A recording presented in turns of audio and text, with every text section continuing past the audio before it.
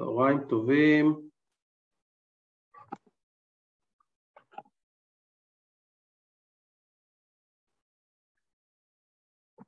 Feeling especially privileged today that all of you came and after a night that most of us were awake, at least part of it, spend the afternoon with me.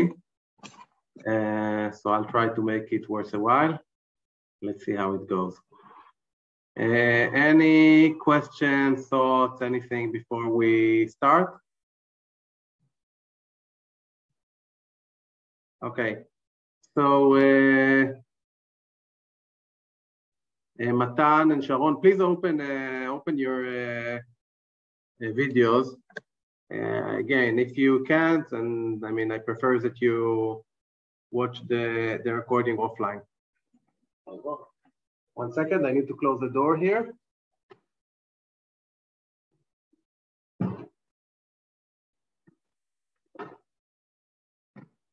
Okay.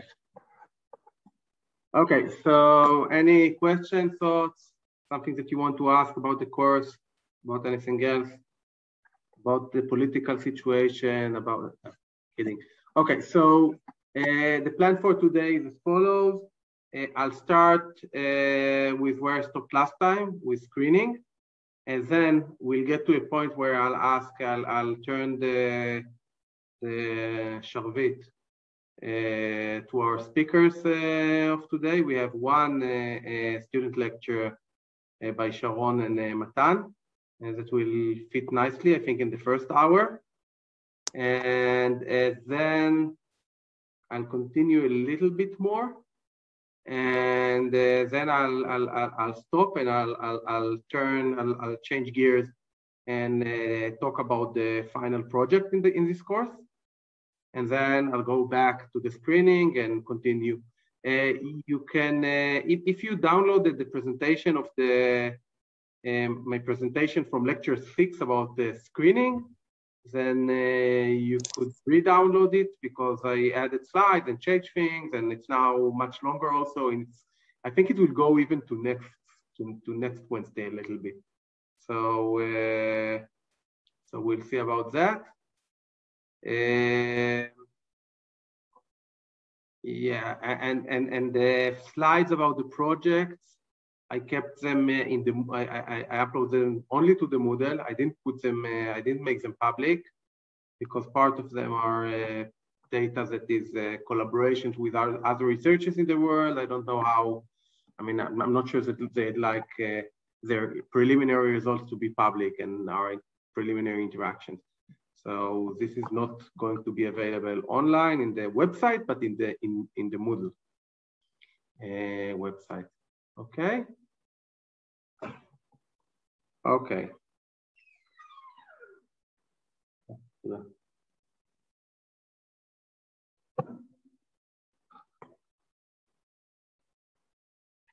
Yeah.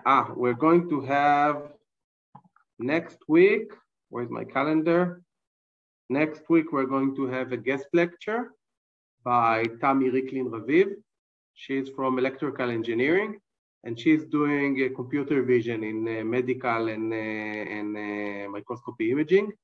So she'll come from a more technical perspective, how to solve what we're calling the standard problems of bioimage analysis, segmentation tracking. So her research is focused on that, on novelty in algorithms and improving the state of the art in terms of performance. So this is a lecture we're going to have next week. It's not going to take the full lesson, probably 1 to 2 hours, depends on Tami. I asked her to keep to allow me to also speak because I'm not able to talk about everything that I want here. And then in the 26th, we're going to have a lecture that I'm going to speak. And then we're going to have in the 2nd of June, a guest lecture from Tal Shai, who is going to look at computational biology from another perspective, not from the imaging perspective, but I thought it's good for Askala Klalit, for general knowledge about systems biology. I mean, this is the lectures that she's going to give, also 1 to 1.5, 2 hours to the most. And then in June 9th, we're going to have a guest lecture by a friend of mine from Marseille, Paul Wilutrix, He's a new scientist in a new research center in Marseille. He actually was here in Israel in the Weizmann Institute for a postdoc.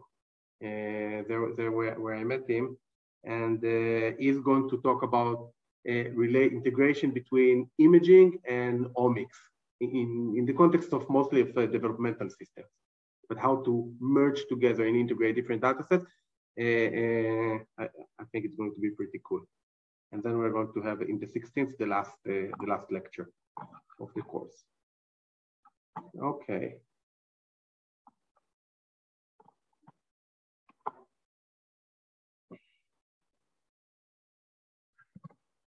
So we stopped around here.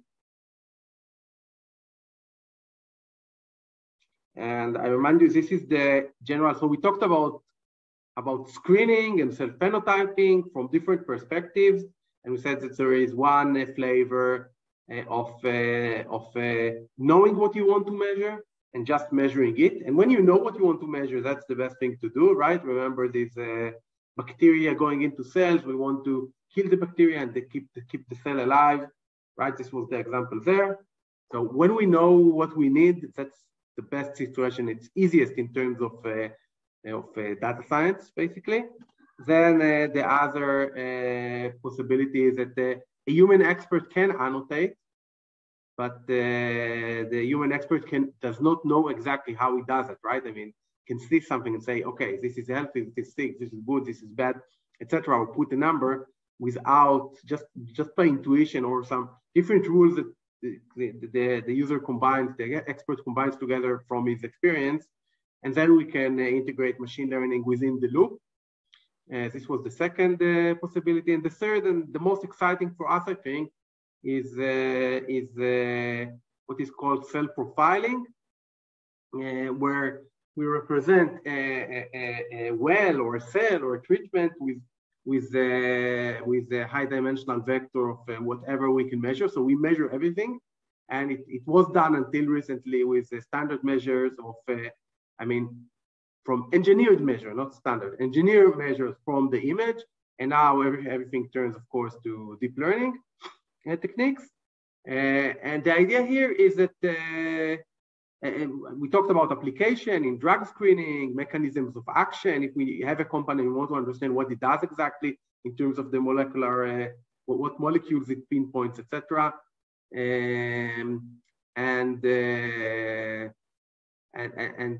Yeah. So it has several applications, and basically the idea is measure everything and then see whatever, and then let the data speak. Let the data find the patterns for you, for us. We talked about all of the technical difficulties within cell profiling. So we talked, the cells are crazy creatures. They can feel different between days. The experimentalist could do things a little bit differently. The microscope could do it a little different. So we talked about all types of batch effects, day-to-day variability, confounding factors, etc. All type of difficulties, technical difficulties, and even illumination, all type of things that are in the way from the imaging to getting eventually a profile and getting some knowledge from what we measured, which is complex here. I mean, you have this is really noisy and tricky data to deal with, but this is reality. And we stopped when we talked about interpretability. So we talked about one way to interpret the results is, for example, in here, cluster the phenotype, cluster the different wells together, and then extract a representative image of the well, and from that come to some conclusions on what is different between those different clusters. And we can do that in terms of the visual, and we can then go back to the annotation. Annotation is, in this case, it's the chemistry, it's the compound that was the cells were treated with, and check whether there is a relation between similarity within the chemical compounds and the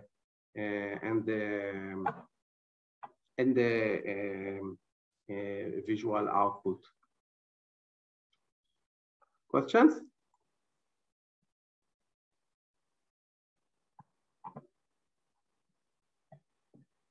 Okay. Here is another way to look at this, right? So we have the different clusters in this case. We have here 6 clusters, and we can look at the average features for each cluster, the feature vector for each cluster, and look for features that distinguish between clusters. Of course, this is not very, it's not the most it's maybe the most naive way to look for what is encoded within the different clusters. And I presented to you last time toward the end of the class visualization. Now, this is one example, and it's very specific. I like it, but it's it's my personal opinion. But in principle, visualization is super important in order to understand what's going on within these high-dimensional complex data.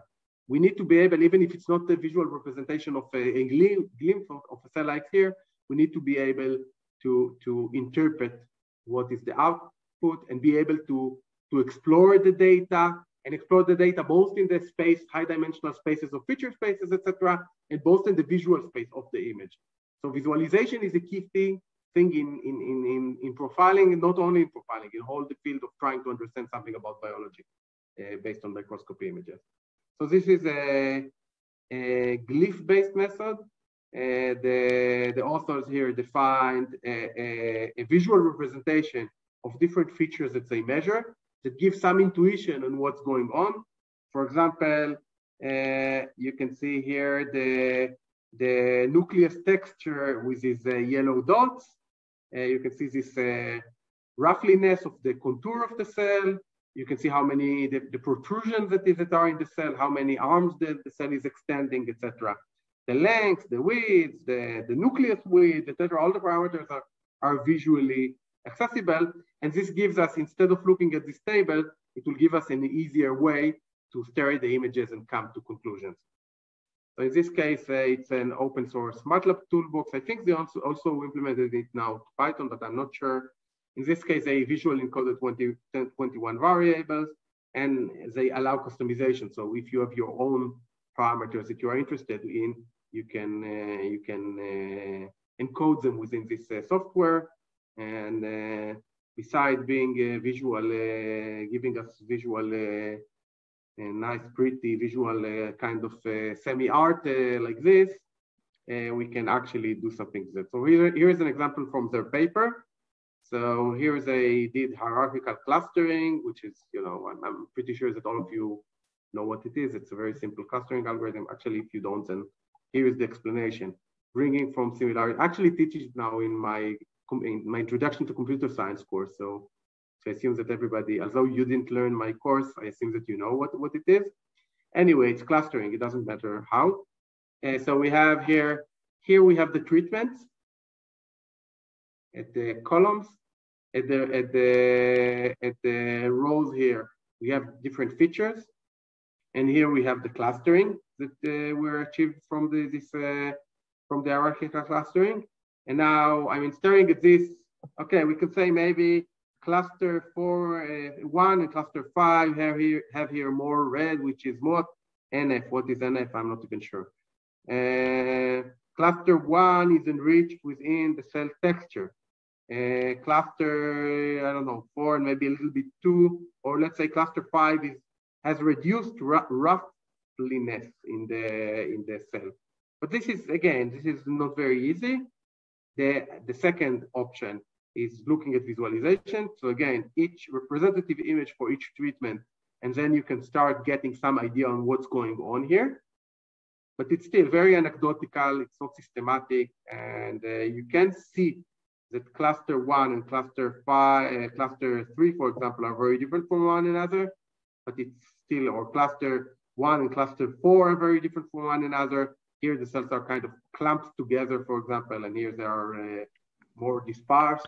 But how was it clustered here? It was clustered manually by someone, but someone with knowledge, or by the software? No, so here it's hierarchical clustering, and they decide. I don't remember how they decided it was 5 clusters exactly, but who cares?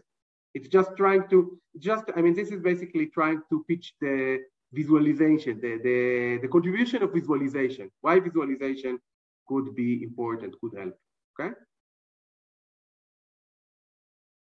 Okay, so we said first, just looking at the table is not very informative. Clustering like this and looking at the feature is not very informative. Looking at visual phenotypes, it is informative. You can start and see the differences in a better, maybe in a better way, but it's first, it's anecdotal, and second, you do not necessarily capture everything here.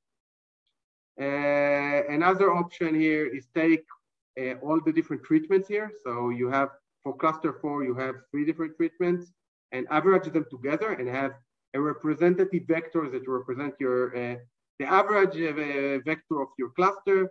And then you can look at it, and here you have cluster 1 and you have the different features in the average cluster 1.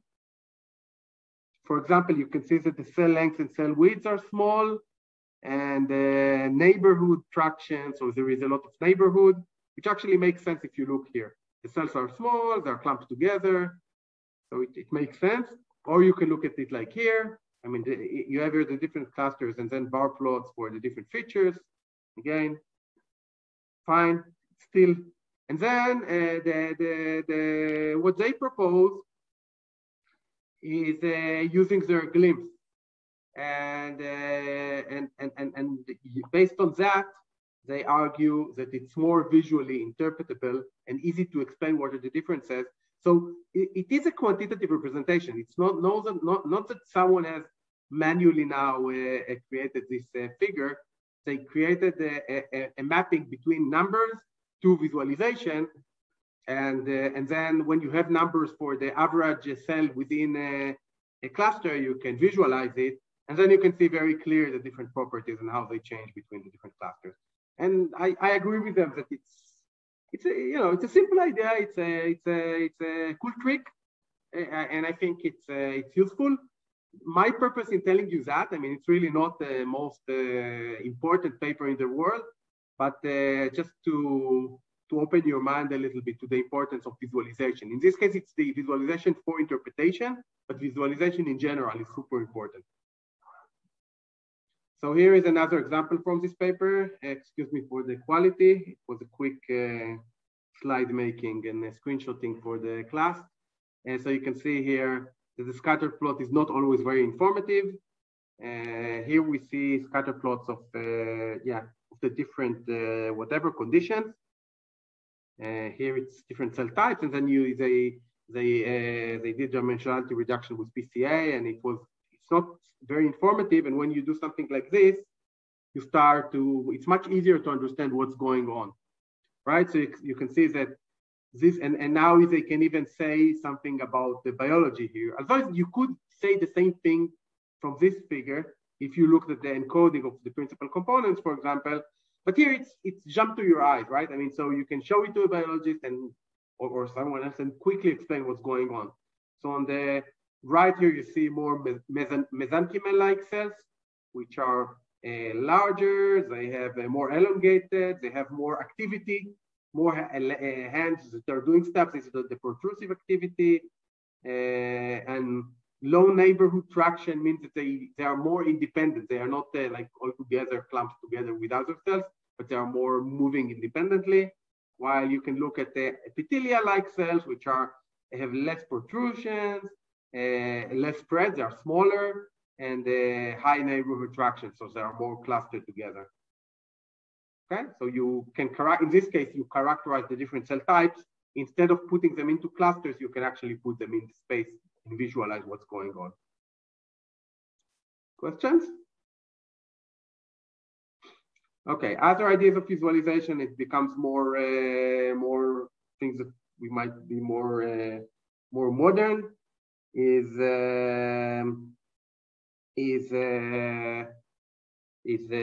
going a lot along a phenotypic continuum. So here you see Egan worms, like going from one. It's like basically morphing, right? And I showed you also in the melanoma project, right? Morphing from one state to another. So here you can see these are not neural networks actually. These are earlier versions of generative modeling that allowed to go from one from one state to another and follow the transition. And then you can understand what's going on, what is changing between the healthy and the sick, in this case, worm. And you can put numbers on what's going on in intermediate states and stuff like that.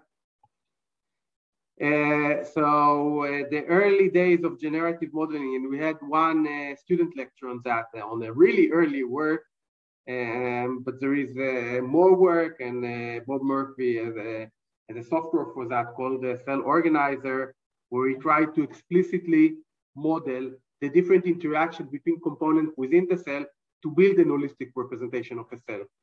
So yeah, it's not deep learning on the one hand. On the other hand, you actually define here the relations between the different cellular components, which is also an advantage because you don't need to work in the black box domain of the neural network.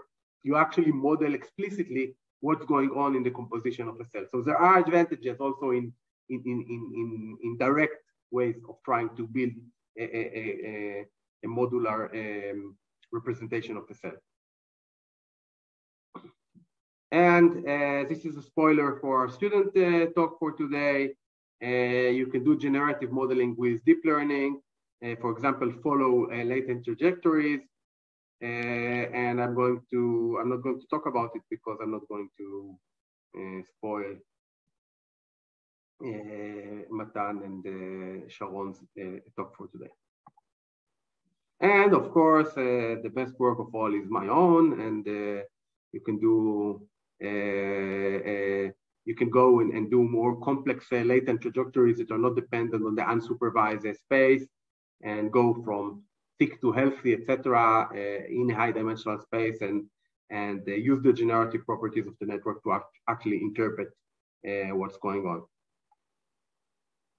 Okay, so I think this is a good time to stop and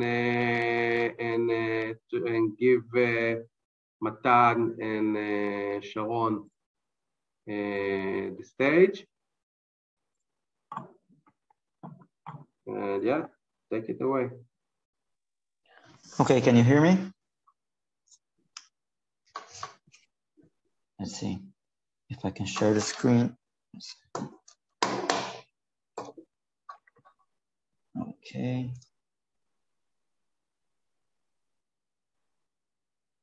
Can I take the screen, Assaf? כן, בטח לך על זה. Okay. Tell me if you can see my screen. Yeah. Okay, very good. Okay, so let's begin. Today we're going to talk about the paper of predicting cell lineage using autoencoder and optimal transport, what Assaf presented a few lessons ago, and today we're going to elaborate on that. So cell lineage tracing is the process of identification, cells, ancestors, and descendants throughout a biological process. The difficulty with this process is that, as we know, it's hard to sample cells over time due to the destructive natures of the sampling, experimental sampling. So what we do here is, with given two data sets, the blue one and the red one, from two different stages in the biological process, we want to predict the lineage between the source target, the source population, the blue in the pictures, and the red data set, the red in the picture, and the target population. So how we do it? We use autoencoder and optimal transport. So as Assaf said in the previous lessons, and now again, we use autoencoder. So we train the autoencoder with the given data sets, as we can see in the left picture, the left image. And we use the autoencoder in order to move into the lower space, the latent space representation of the cells. And then we use optimal transport in order to find the trajectories, and we elaborate afterwards how the optimal transport is performed. And after we compute those trajectories, we can decode along the trajectory and result in image in the measurement space, in the original space, and we can see the lineage in the biological process. As we can see in the green image, only the green image is the real image, and all the rest are predicted by the decoded along the trajectory. So, as we said, a main part of our method is using optimal transport in order to compute the trajectories. So, how is it made? How is it performed? Is with given 2 data sets or more of cells in different stages, as we said. The goal is to transform the first data set to the second data set distribution. And we do so under minimizing the transformation cost. And in our case, as you can see, is the distance between cells in the latent space. E is representative of the encoder function. And after we perform this minimization, we do metric scaling. As for the first data set or the second data set, depends on if you want to go forward in time or backward in time. And it results in a probability matrix, which cell ij is the probability of cell I to transform into cell j in the process.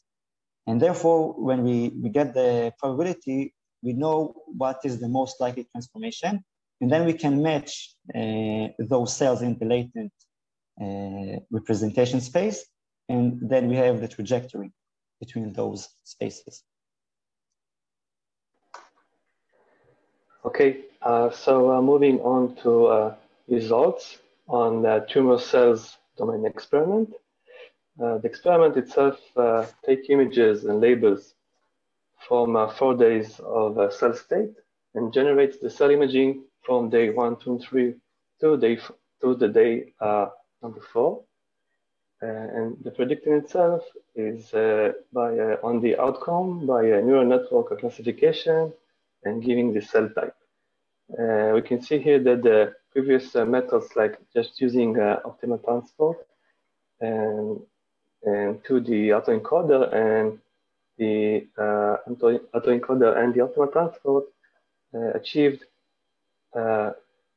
improvement of almost 20%, and preserving it from day 1, day 2, and then 3. Okay, next slide. Yeah. Contribution. So the main contribution is the interpretability of the dynamic changes along the process. We can see that the first row, it's a day 1 cell imaging. And in the second row, we see day 4 cell changes by the trajectories created along the process. After that, the decoding will generate the cell state image.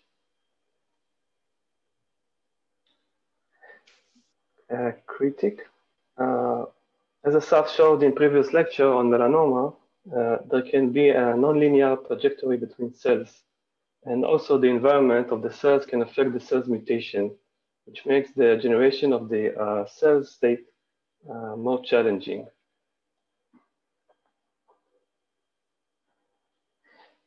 In personal opinion, what we liked is that they used an unsupervised mechanism for the cell state generation, which actually does not require any previous info on the data around the biological process.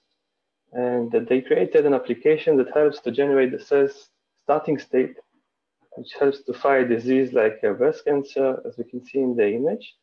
The right side is the progressive step of the cell, and they generated the HME1 prior state. So they can then look at the cells at the first earlier stages and act in earlier stages. That's it. Thank you. Thank you very much. Any questions? I have only question about the data. The data is you have for each cell its own all the process, or you have the beginning and the end, but the data is tagged, right? That's what I mean. Yes, so tagged what is the beginning, what is the end, and which is which cell. yes, so as we can see in this picture, the data is from each snapshot of the process. So you can see there's, for example, the purple one and the green one. So you can see that these are data from different stages of the process, different days in our case, and we perform the process along these snapshots, this data. But it's the same cell. The same cell was captured day after day. So it's isolated on a plate. It's not something that was... in my understanding, it's not always the same cell. It's the same process. Okay. Using the optimal transport does not assume it's the same cell. It's just in order to calculate probabilities, but it does not require it to be the same cell. It requires to be the same process in the different stages. Okay, thanks. You're welcome.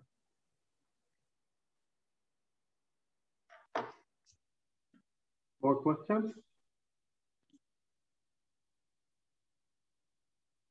Okay, so I'll say a few words.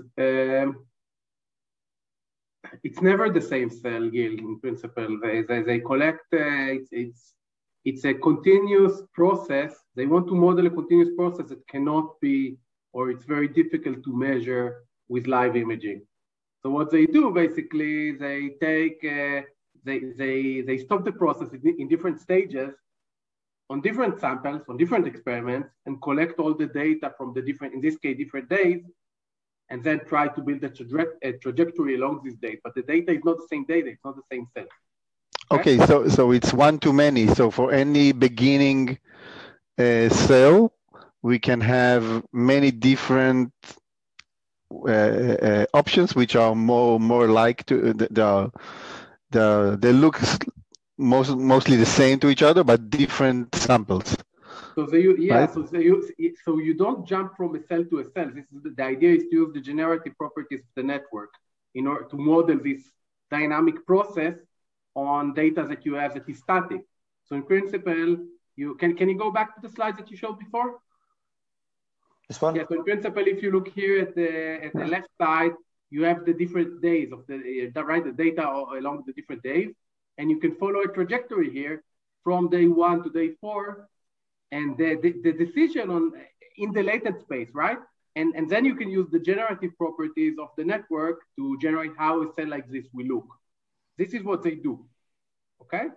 Now I try to understand how they feed the network. That's what I try to understand, because you have to put something at the beginning and something at the end for the network to compare it. So they can do one to many. It's not one to one. That's what I mean. So what do you say, Sharon, Matan? What was the optimization of the network? So in general, when you're using autoencoder's network, we want to minimize the reconstruction error. So we use as we usually do in autoencoders, but when using these properties of different data set, we often add a regularization term to the loss function, which is different from case to case. It is shown in the paper. It's quite specific to the single cell they given. But there's a distribution regularization term in order to understand the differentiation between the first data set and the second data set. It's in general. So Gil, I think that you questioned if I maybe I understood it differently or wrongly, I don't know, but basically it's an autoencoder. The input is the output. So you learn a representation of the cell, and then you have a latent vector, and this PCA that you see here on the left is PCA on the latent vectors that generate by the autoencoder. Is it true, Matan, Sharon? Yes, true. So I think this is what you were asking about. So you don't try to use the autoencoder to predict the future in terms of time. You just use it to encode the representation and to have the decoder to generate new images. And then you can use this representation to follow a trajectory.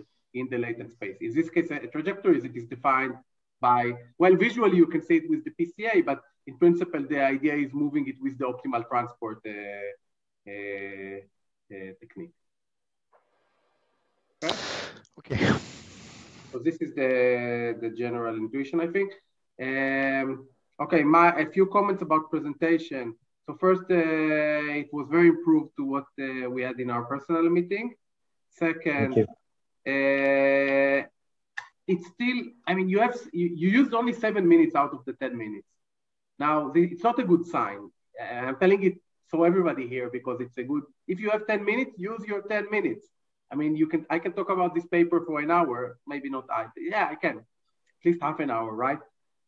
So, I mean, in principle, you need to fill up your time. So you can explain better, you can show more examples. For example, in here, it wasn't very clear what examples they used.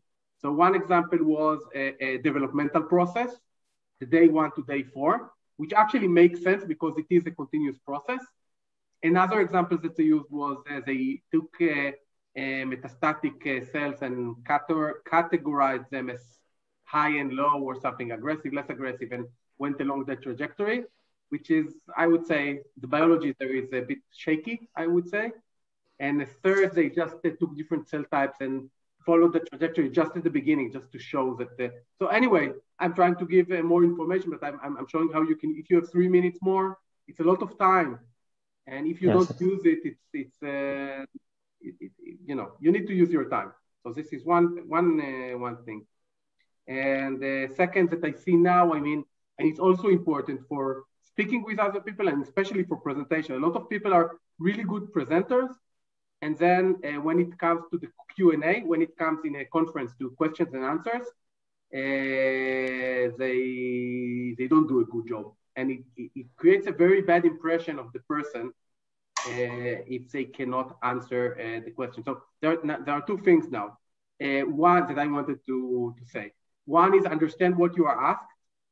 So it's not always clear because the question, first you are stressed, right? You're not used to presenting, and maybe you're presenting to a room full of people or Zoom, I don't know, and it's stressful, and you're not fully focused, and the person who asked the question maybe is not מנסח, is not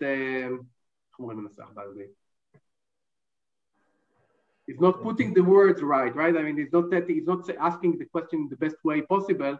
And one of the techniques here to help the person who is asking a question and understand what he's asking is asking leading questions. So are you asking about? So do you mean that? And making sure that you understand the question, because otherwise you might be answering a different question. So I think it's important for, especially in scientific presentation, but also in any type of presentation. And the other thing that is not here, I mean, we're all friendly here, but you get to see a lot in scientific conferences is dealing with, and it's not, if you don't know really, don't, you know, you can say, it's better to say you don't know than start making up things that are wrong. I mean, this would be really bad in this case. And another thing is that I want to mention is aggressiveness. So there are people who ask questions because they want to show how smart they are, and they want to, a lot of times they're also very aggressive and trying to attack. You need to be aware. First, you need to be calm. For me, it was really difficult to learn that, and I'm still improving myself on that, because I'm like very, when someone attacks me, I want to attack back, but you need to take it and relax.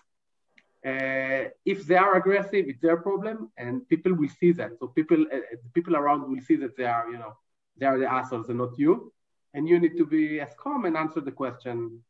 Just try to answer the question, and I'm saying that because for me it was a big trajectory learning to do it, and I'm still improving myself on that. Okay. Any other thoughts, questions? Sorry. The one thing that I want to stress here is that the main limitation in I like this paper. I think it's a cool paper. I think that the main limitation here is that they assume that there is a trajectory in a clear trajectory in the phenotypic space, which is not always the case. It's a lot of in the latent space. In a lot of cases, it is the situation where you can move along a trajectory from one point to another.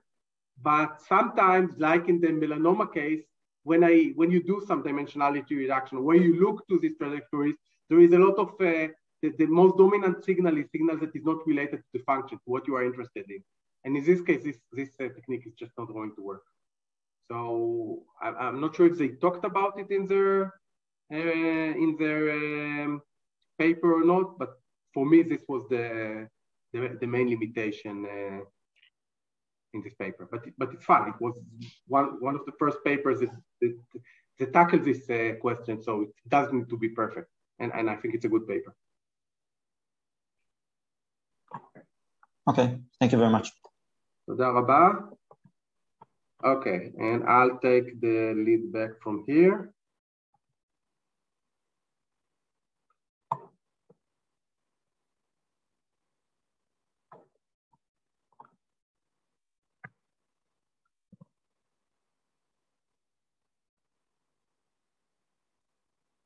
Okay, so after we have basically we have this the whole pipeline going from imaging to all the technical issues of quality control and quantification and doing a profiling and then doing post-processing, etc., and interpretation and everything. Now, basically, we have a toolbox for screening. So Ann Carpenter, I stole from her. A lot of this presentation is stolen from her. I mean, not stolen, she gave me the slides. But you can see here, her lab is developing a software that is one of the leading software for these types of applications. And that she started as, actually it's an interesting story because she's a biologist by training, and she started developing the software when she wanted to quantify stuff, and she saw that there is nothing out there.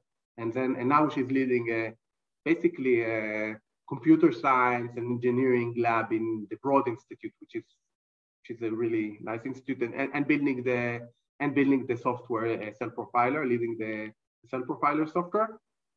And in her and here are examples of things that she screened, that her lab screened, and you can see here many examples from worms to defects in cell division, mitochondria, more worm, HIV, different pathways, the immune cells, the malaria, and different aspects of screenings that have translational impact. And you can go to Cell Profiler and see how our software is helped to translational. And it means that in developing drugs, so several of the hits that they found are already in different stages of drug development.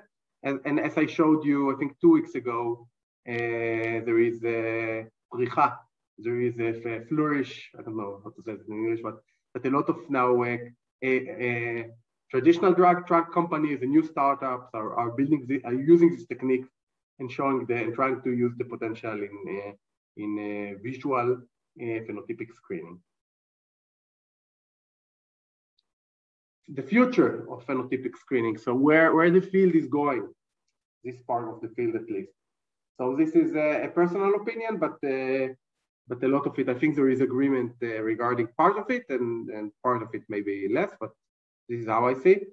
So basically, the outlook is more. We want more from everything. We want more complexity, we want more data, we want more, okay?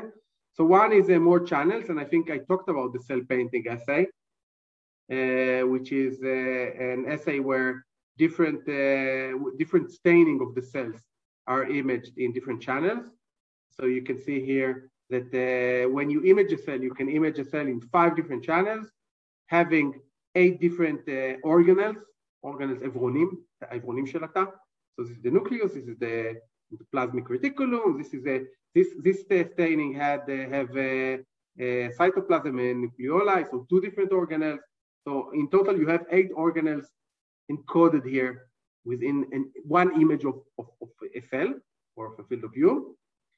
And then we can extract signatures from each cell's image, and match this profile to, again, to do the same cell profiling, only that now we have information, very rich information from all these channels and complementary information that give us a lot more features and information to work with. Yeah, and examples and another examples, and yeah. Yeah, and one of the examples that I'm thinking about in the future is doing in silico labeling. So using the techniques that we showed in the deep learning lectures about mapping bright field modality to different fluorescent channels, and then using this information in order to screen for new phenotypes. Basically, this will give us much more, if it works, it will give us many more channels of information for to work with. Now, there is, okay, and when we say this is more channels, but there is now a huge effort from different labs in academia and philanthropic and the drug industry, etc., to create a really, really huge data set, public data set that will have cell painting, a lot of cell painting data, screening data. And you can go in here, you see it's also the initiation is still from the Broad Institute, and you can see the participants. I mean, it's really impressive, and they are going to generate really, you know, imaginary amounts of data. It's very attractive for data scientists. And the one thing, I mean, they are going to have to generate the data, and then they are going to release it publicly only a year later, so they have, you know, the first stab at this data. But it's fine. I mean, they're still, you know, they're putting a lot of effort in generating it, and it will, in the long term, it's going to give a lot of a lot of people are going to use this data to play with it, to build tools, to whatever. So I think it's really important. And there is a lecture, if you are interested, I can point you to a lecture about this consortium. Another idea that I think could be elaborated is heterogeneity. So the profiles in most of the papers, also what I showed you, takes a well with many, many cells. And even if the measurements are done at the single cell level, eventually they are averaged to a profile, which is one vector that represents all the cell in a treatment. Biology is not necessarily so homogeneous.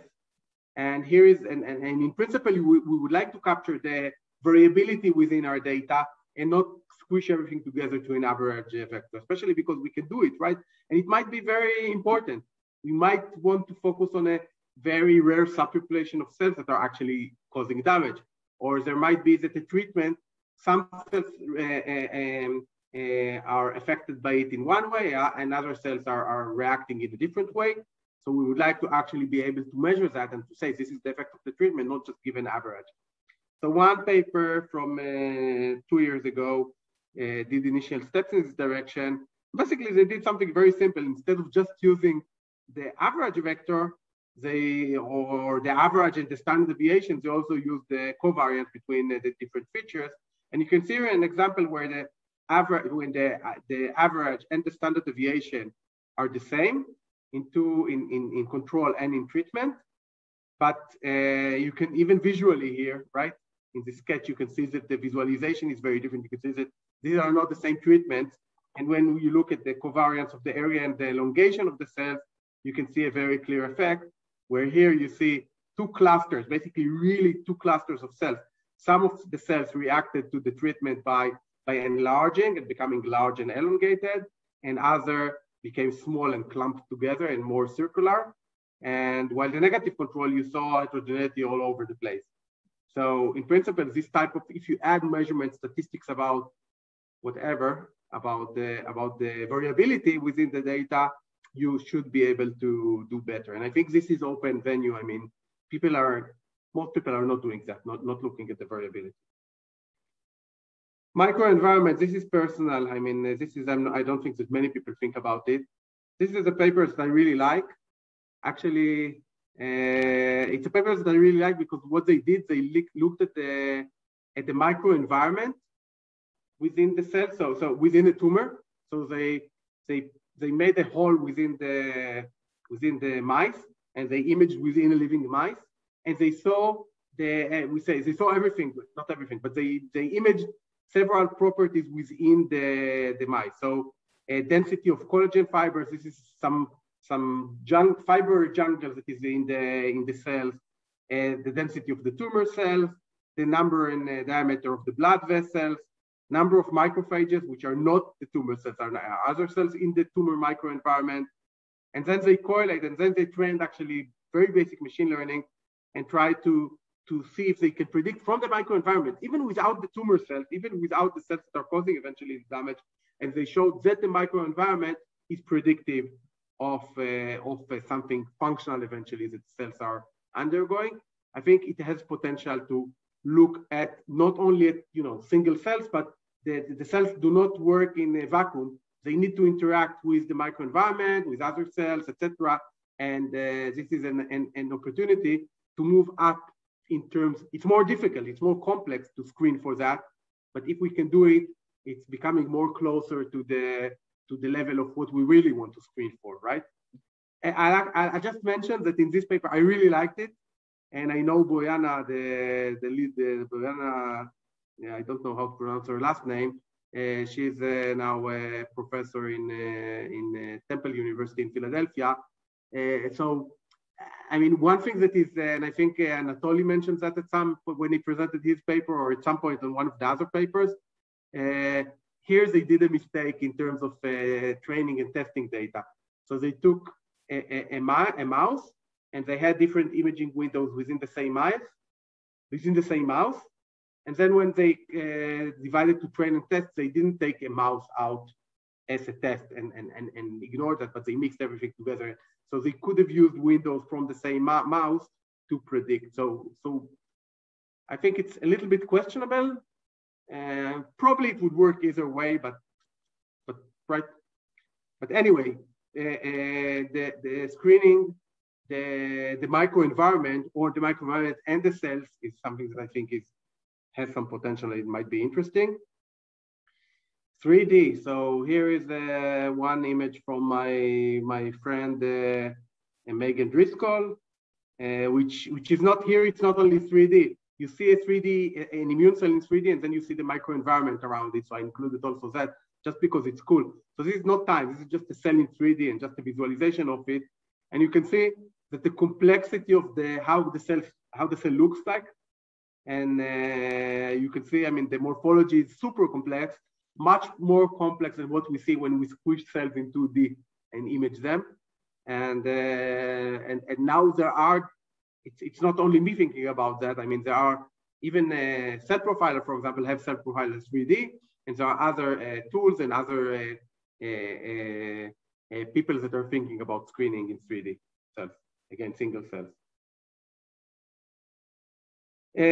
If we want to go again higher in the physiological relevant state, then we can go from single cells to aggregates of cells that are actually resembling a tumor. And these are called patient-derived organoids or spheroids. So basically, you take you take cells, you let them build up like tumors within a dish, and now you screen the tumor. You do not screen the single cell anymore, but you screen the tumor. There are some really cool papers that came out in the last 2 or 3, no, actually 2 years, not more than that, that do that, they try to screen organoids. I mean, still what they do at this point, they screen for, so they use organoids, but the features that they extract are similar to a single cell. So now, instead of having an atomic unit which is a single cell, now you have an atomic unit which is an organoid. And now you can see here that you cluster different morphologies of organoids. Again, you lose the single cell resolution, you get the collective organization of the organoid, and it gives you more physiological relevance because it makes more sense to see how a clump of cells that more resembles a real tumor react to different drugs than just single cells that are not connected to anything that are less relevant in terms of the physiology. I mean, we always want to be as close as we can to what really happens in order to be more precise, to be more to be able to rely more on what we get in our screens. 1 second, I forgot to say. And another thing here that I think is, and our lab is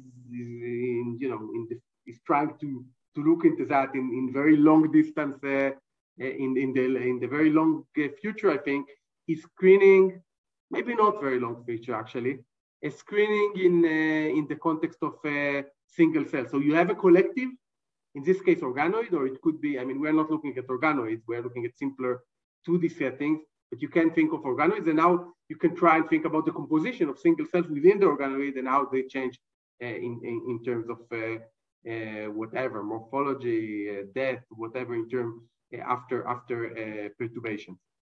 So I think this is something that could be interesting, and our lab is putting a lot of effort here. And another thing that is usually missed is temporal information. And in recent years, there were multiple screens that came out, screens and tools for screens that use temporal information. So we have a project in our lab that Alon, that is not here, he just went out now about screening dynamic events of cell internalizing external factors. It's called endocytosis, or the process of endocytosis. They already did a screen. Now we're trying to think about better ways to do that, but it's a dynamic process and you can follow them in live imaging. Goglia et al. I'm going to show you some data from that because it could be used as a project in this course. So I'm going to show you that in the next hour. I'm going to show you examples of that. That screened for some signaling, which is called ERK. And we're going to have, I don't remember who picked this paper. Are they here? I don't remember. But someone picked this paper to present in, I think, in the beginning of June. I don't remember who it was. So we're going to hear about this paper, which is a technique on how to do it. So time information is another thing. And I think that this is a good time to stop here. And are there any questions before we move, before we go להפסקה? מתחילו להיות עוד פעם ירי, אז אם תוכל לדבר ולהקליט את זה על הפרויקט, כי יתחיל להיות הרבה ירי בחזרה. אז שיהיה מעולה. איך אתה יודע?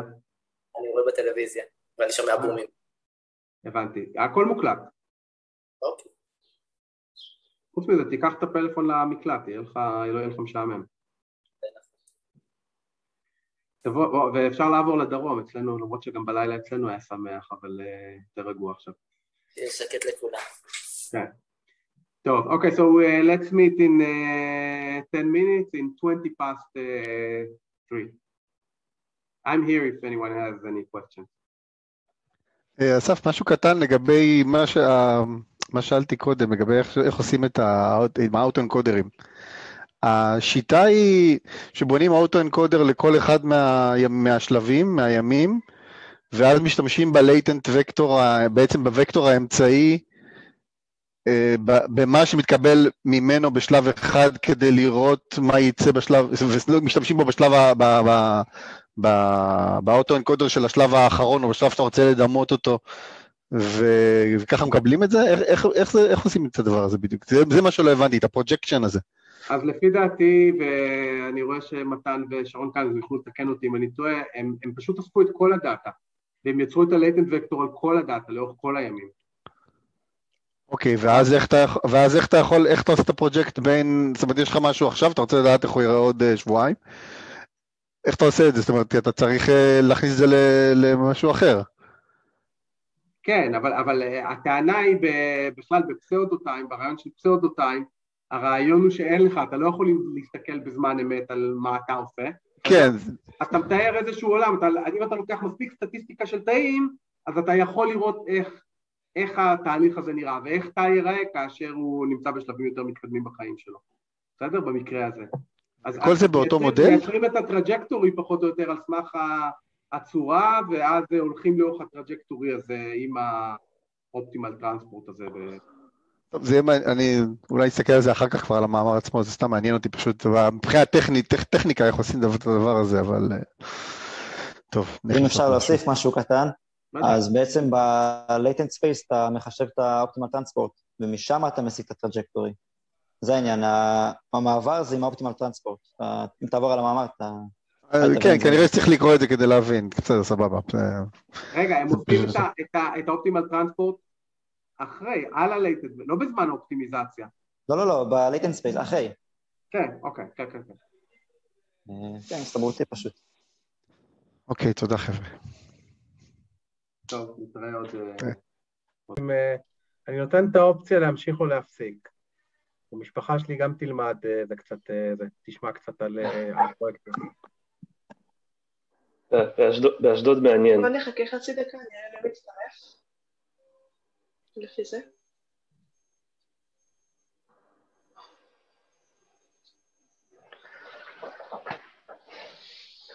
האמת זה הגיוני כן. השאלה היא להמשיך שיהיה לנו את החלק של הפרויקטים, או לוותר על זה, או לוותר על זה ולדחות את זה לשבוע הבא. מה אתם חושבים?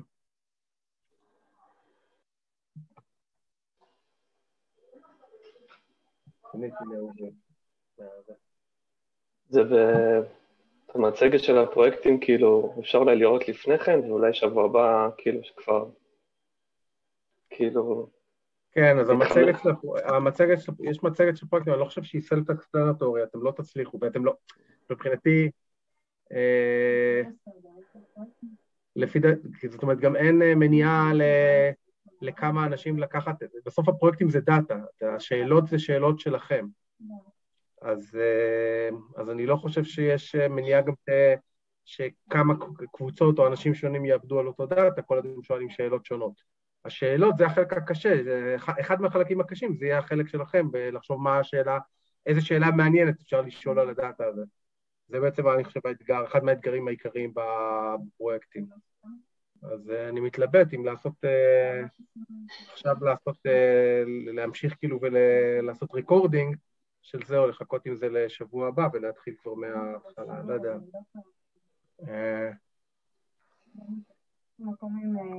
אולי, אני אגיד לכם באופן עקרוני, כאילו, ואז אם יש לכם שאלות שאתם רוצים לדעת כרגע, עקרונית הלוזו, יש לנו עד, אני לא זוכר אם 4 באוגוסט או 8 באוגוסט, נראה לי שביקשתי הערכה וקיבלתי עד 8 באוגוסט, לתת ציונים.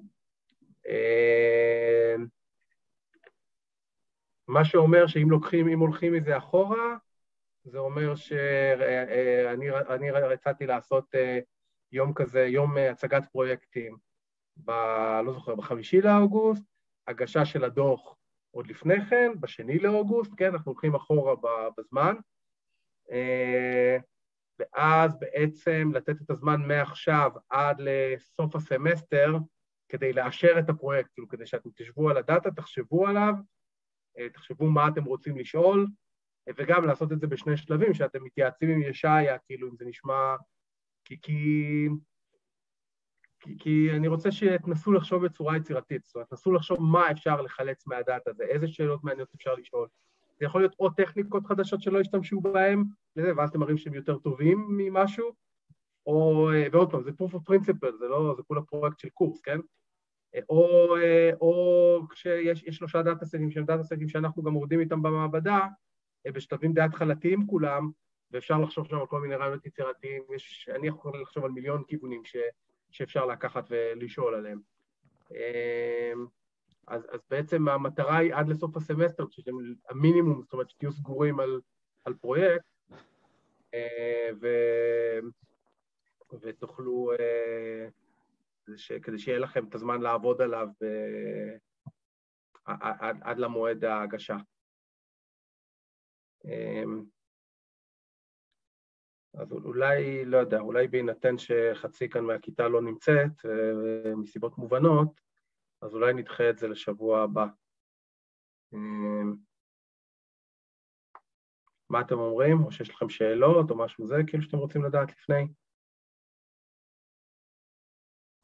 לדחות מה לשבוע הבא? לא שמעתי. את השיחה על הפרויקטים. כי יש כאן, נראה לי רוב האנשים נמצאים כבר בממ"דים ונעלמו וזה ברמות שונות של ההיעלמות. כן, בטח. טוב, אני רציתי השבוע כדי לא זה, חבל שלא התחלתי מזה, אם הייתי יודע, אז יסתדר לי דווקא טוב הרצף של הדברים, אבל טוב, לא תיארתי לעצמי, אני תמיד אופטימי בדברים האלה. טוב, בסדר, אז יאללה, אז שיהיה לכם חג שמח ונתראה רגע, מגיעים אנשים. אתם רוצים לשמוע על הפרויקטים? כן, אני פספסתי, הייתה לנו מוזיקאים, מצטער. מה אמרת? טוב, סבבה, אז יאללה, אני אקח את הזמן בכל זאת להציג את הפרויקטים, אם מתחילות להיות עוד אזעקות וזה, אז זה לא מסתדר לכם, אז פשוט תגידו לי ואני אפסיק ואני אמשיך בשבוע הבא, בסדר?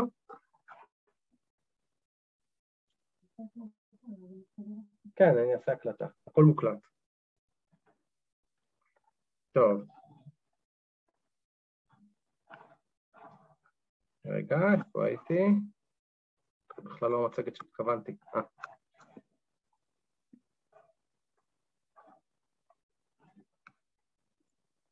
Okay. So the idea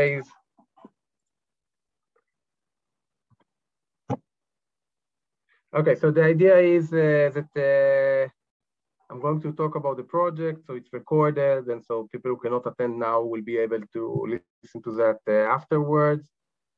And if we're looking at the different project types for this course, I think the main ideas would be data mining and or integration of data from different resources. I think the integration is hard. I mean, for you guys, I mean, I will have a class on that. I will have a lesson on how to take data from different resources and try to generate new knowledge from integrating that. But if someone wants, then great. I think it's not trivial for people that do not come with the biological background. So data mining and in terms of data, you can either take a public repository. I'll give you some names of the public repositories, or I'll show you today 3 internal data sets that the students in the lab prepared for you to play with.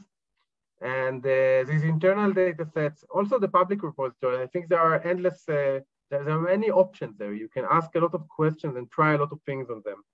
So be creative and be ambitious. It's not something we don't need to get to a final product, but show that you thought about it and come with a nice proof of principle, even on a smaller data set or a simple question. Yeah, and I think the contribution would be either try to ask a new question, and in the internal data set, I think there are many open questions that can be asked easily, also in the public repositories, or show that you can use new tools and improve performance and how they work on this data. If you use new tools, then you need to evaluate, right? At least conceptually say, what is it good for? What would be the limitations, etc. To the existing state of the art. It will also require you probably to read a little more about the literature and what's going on. And again, I'm aware that this is only a course, so you need to show me a proof of principle, and it's not, you're not here to do a PhD or a master's project on. It's just a course project, but it is most of the evaluation of this course, so you need to take it very seriously. Timeline, May 11, yeah, here, so today, I'm telling you about the project and setting expectations, so I think I just did it. June 11 is a week before the end of the semester. Set a time, again, half an hour to chat with Yeshaya and hear the feedback from someone external.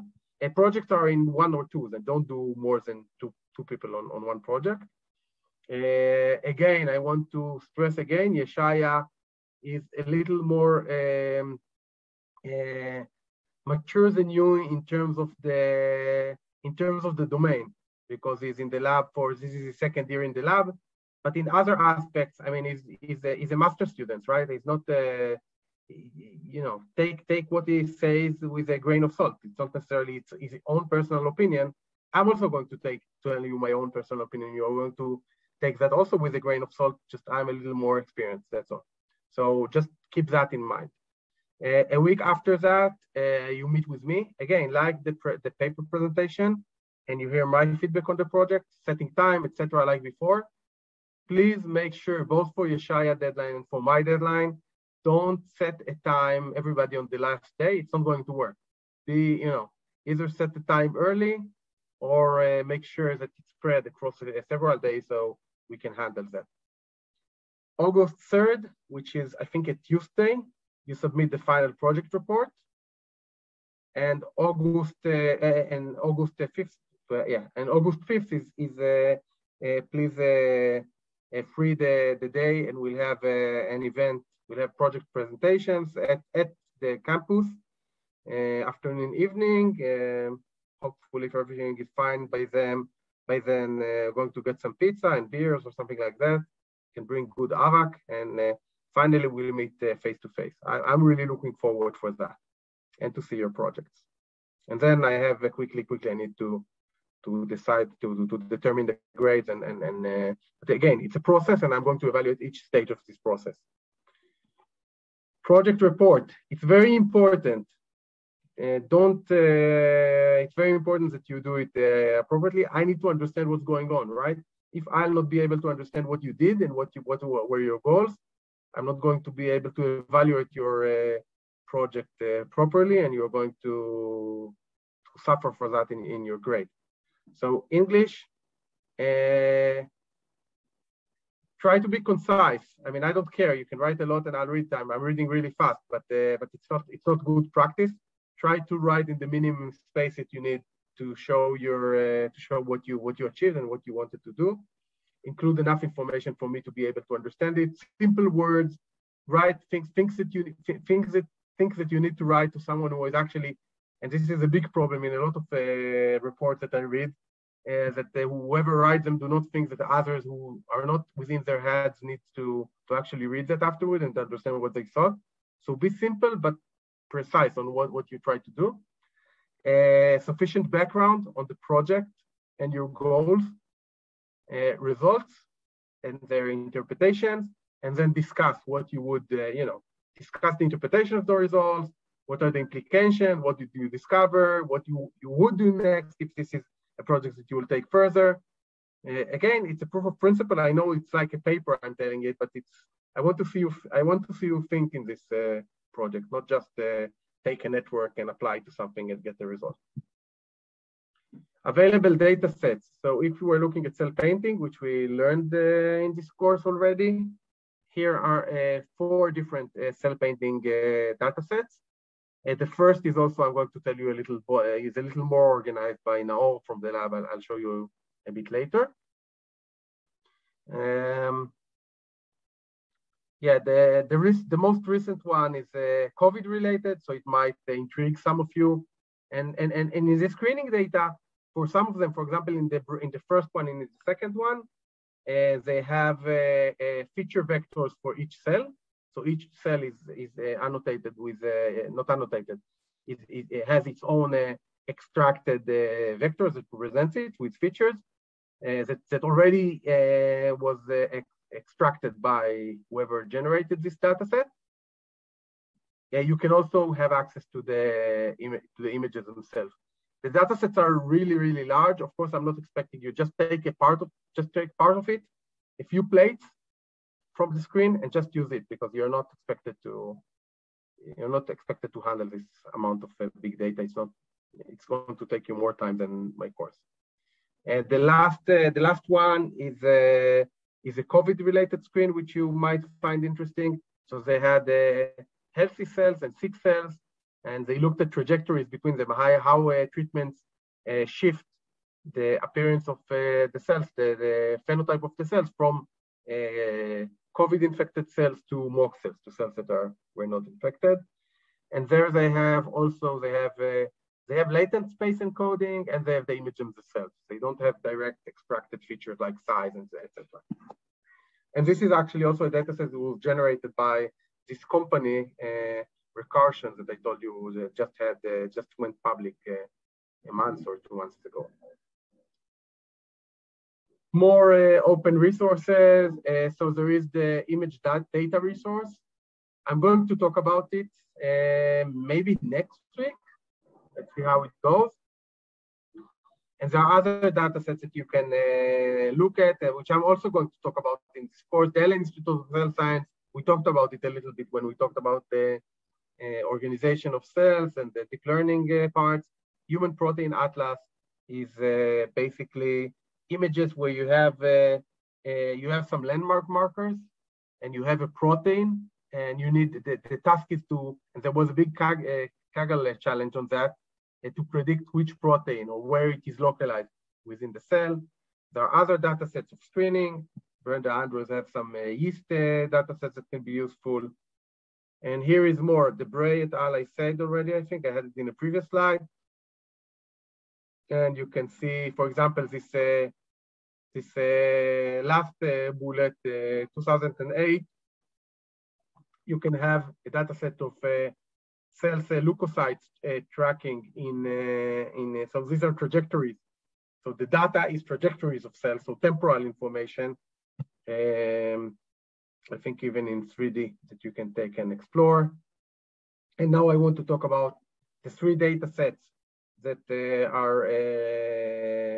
that people from our lab are working with, and you have the privilege to take and do your project on them if you'd like. And I'm going to quickly present the data and what each of Naor, Guy, and Yeshaya are doing in terms of their projects. And yeah, and I'm going to leave it open. I think there are a lot of things that can be done on each of them. Questions so far?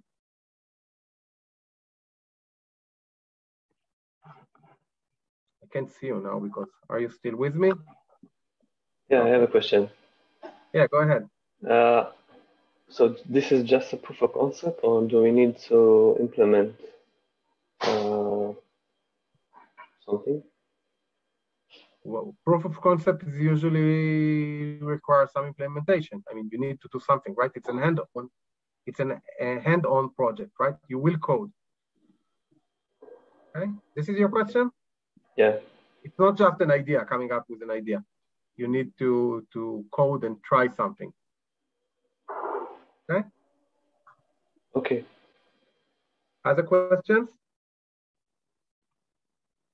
It's a big task. This is basically it's 80% of the course. I have a question. Mm-hmm. Could you upload an example for the paper that we need to upload at the end?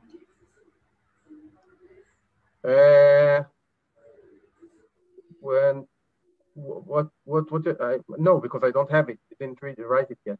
So. An example of last year's work that they did, something that we can reference when we're writing the project itself. I actually prefer not to do it because I think that last year I didn't give good enough instructions, and the project where I didn't give I didn't give data sets for my own.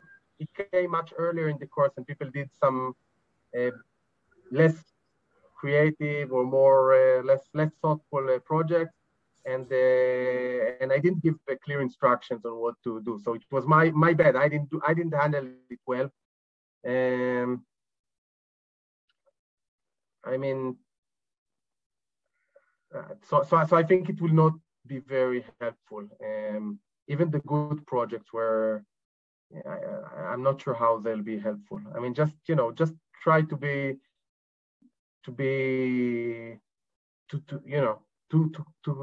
briefly explain what is the problem, the data, and the results. I mean, it's not.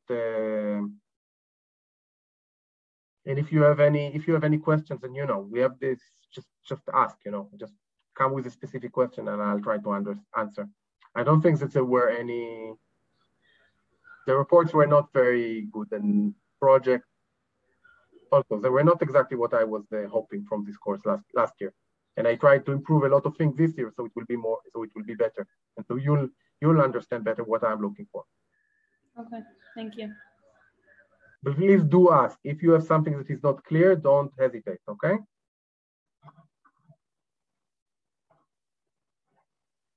Okay, let's go back if there are no other questions.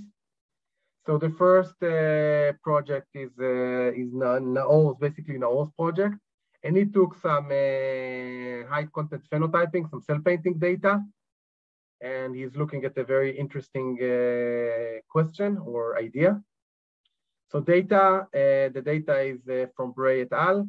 This is a cell painting. So cell painting, as we say, there are the 5 channels.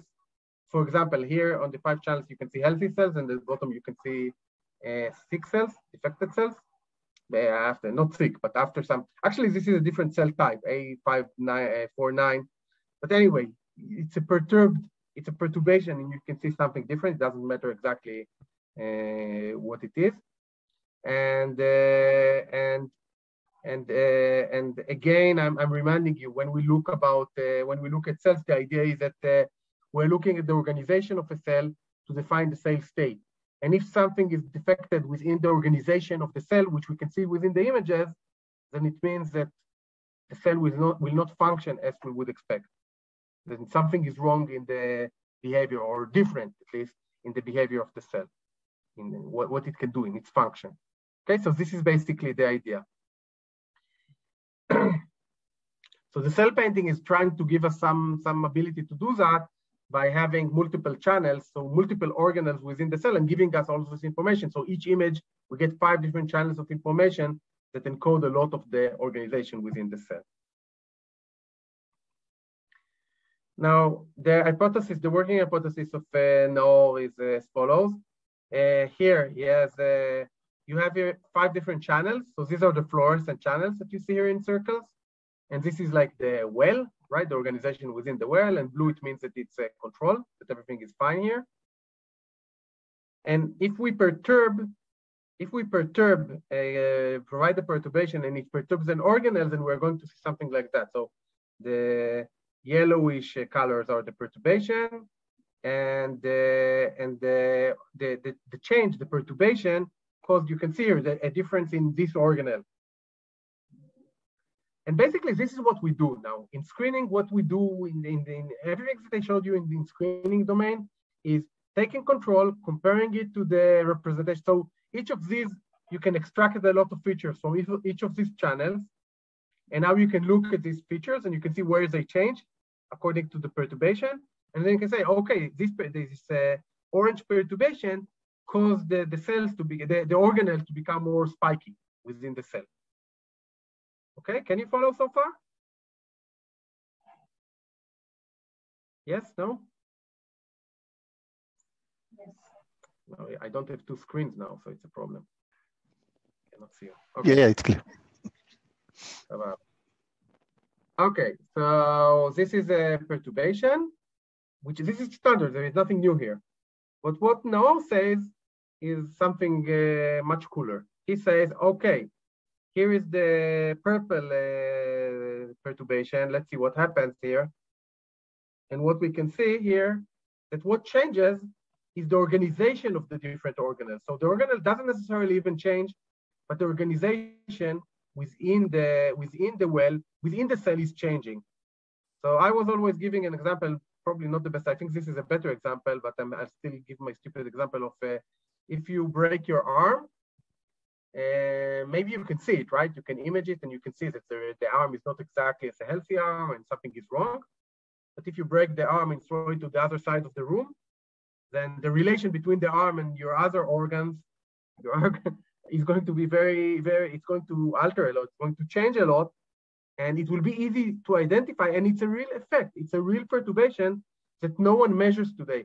So in this case, if we only measure the circles, right, the features that come from the bluish, the cyan and blue and red and orange and purple, and we compare it to what we have in the control, we will not see any change. Only if we see the changes in the spatial organization and the relation between different organelles, then we'll be able to say that something has changed within our cell, and it's a real change that now we're just not measuring. So we now had this hypothesis that if we'll do it this way, then we'll have a measure that first is a new measure for measuring in screening. And second, that it will be more sensitive, because when you change something, when you perturb something within your cell, it's not only going to change the organelles that you perturb, it's going to change everything around it, how it interacts with everything within the cell. So this is an hypothesis, it's just an idea. And in order to test it, now I'll tell you immediately what he did. First, the data. So you have 400 plates. What you see here is like he took like small, these are like cells, right? I think it's something. Well, we don't have it here. Anyway, it's like it's a weird thing. It's hard to see it when it's small, but it's like miniature cells. Anyway, each one of them is a well.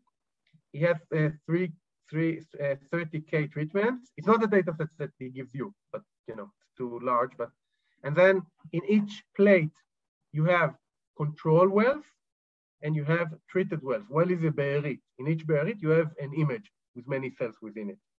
Okay. And basically, this gives you an ability to build, you know, you have a lot of controls, and then each of these perturbed wells are different perturbations. So now you can build models out of the controls and see how they break in the perturbations, like here. You have a lot of controls, you build models, and then you see how they break, how they differentiate. So here is what Nao did. He takes his wells of cells. Here you have the 5 channels. So these are, each color here represents a channel. And now you extract features from these channels. And basically the features that he uses and you're going to have access to is features that represent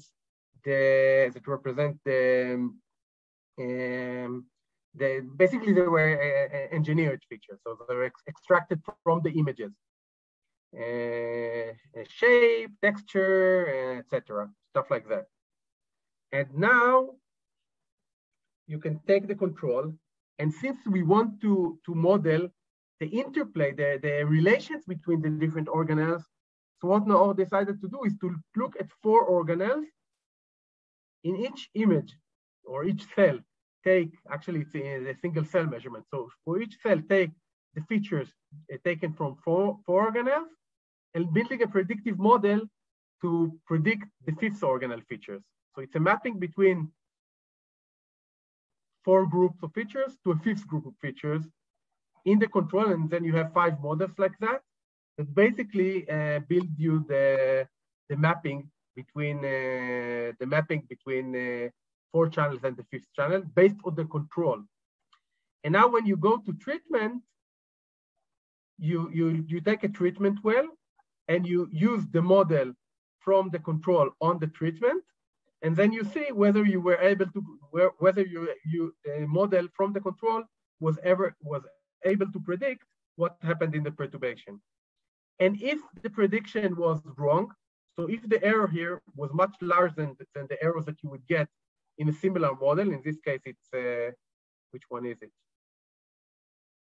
This one, the top one. So you measure how wrong it is compared to what you would expect are the errors in the control cells. Then you would say that something broke in the mapping between 4 organelles and the 5th one.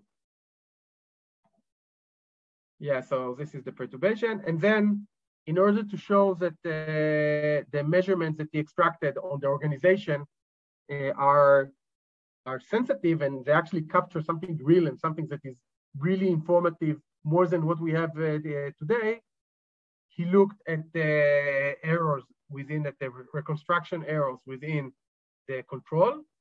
He looked at its statistics and said on how much we were deviated from that based on the perturbation.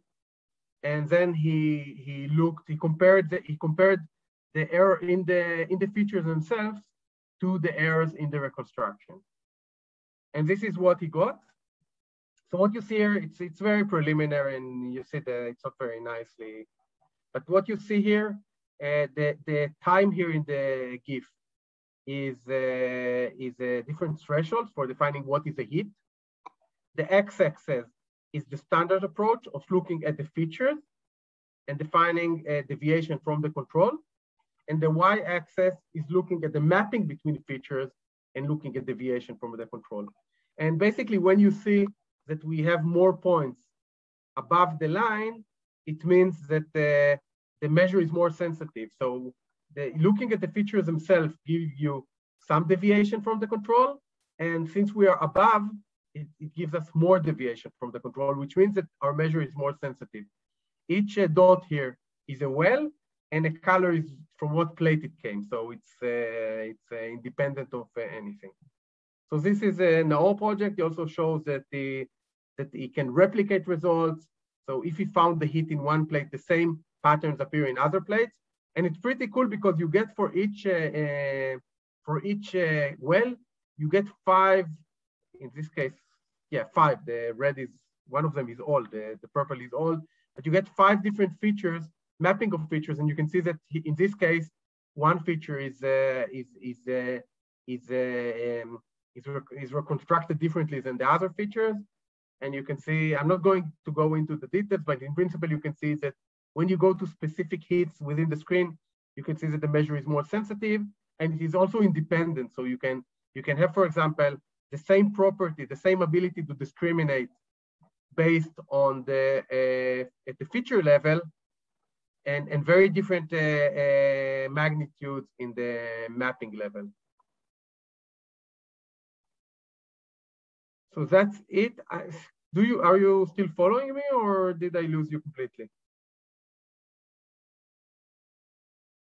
Yes, we are following. What? I am following. That's okay. Somewhere here. Yep. So no questions. Cool. So you're really fast. It's the first time that I'm talking about this project. So I didn't feel that I explained it perfectly, but if you are still following and don't have any questions, then that's a good sign for me. So the data, here is the representation of the data, and in the links that I shared with you before, in one of the previous slides, there is so you have access to the data, including a README file that has explanations that should make your life easier to understand how the data is organized. So in principle, these type of data are going to be, they're already pre-processed for you to use, and it would be easier for you to play with. But sometimes it's, yeah.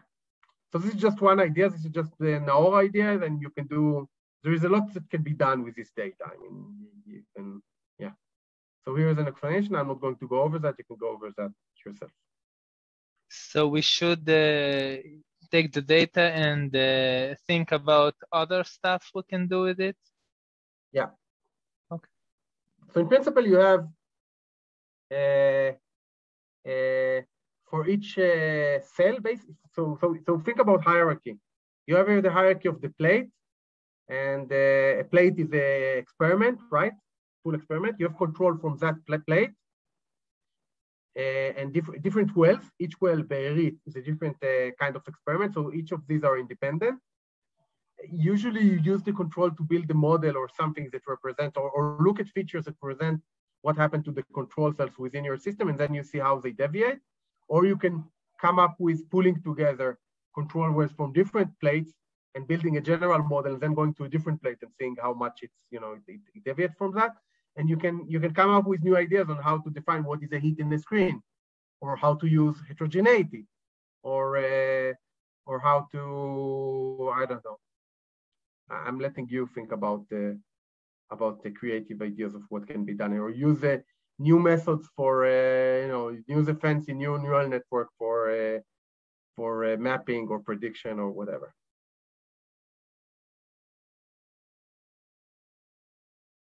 More questions about the screening data? Okay. Second, ERK signaling. Okay, so ERK signaling is a project that Guy Zeidman is actually an undergraduate in the department. And the data is from the lab of Jared Tochter in Princeton. Actually, next week I'm going also to mention this paper, but probably today I'm going mention more his paper and go a little bit deeper on what they did in their paper. I was hoping to get through it today, but it's not going to happen. So what is ERK? ERK is some molecule within the cell.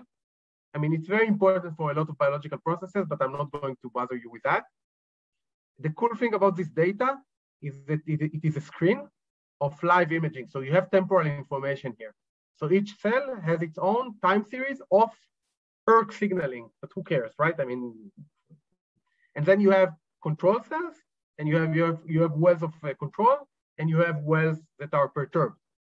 And you can start asking questions about that. So I'm going to briefly show you what Jared did in their paper, and then I'm going to briefly show you what Guy is doing, and then you can do whatever you want. So here's what they did. They take a mouse, they isolate cells that are called keratinocytes. They do whatever tricks they do to activate the ERK signaling, the image, and now for each cell you have ERK signature, an ERK signature. Data 400, but it's on time, right? It's in time. We didn't have time before. Data, we have a library of perturbations, which are the treatments. Each perturbation is in a separate well. Well, this is standard now for us. They image each well for 5 hours every 3 minutes. And they take the raw data and then make for each cell a time series. So they take the compound, the treatment, they put on the wells, on a well, they image, then they have time series. And what they do here, actually, they extract from the time series, they explicitly extract different properties that relate to the time series, such as the times at the peak, how much time goes between peaks, what is the frequency, what is the magnitude of the activity. So they're like really for each cell, they measure like 4 or 5 properties in their paper, which is already something that you can think of improving, right? I mean, why use only a few properties? You can do much more than that. And so what they do, and then what they do, they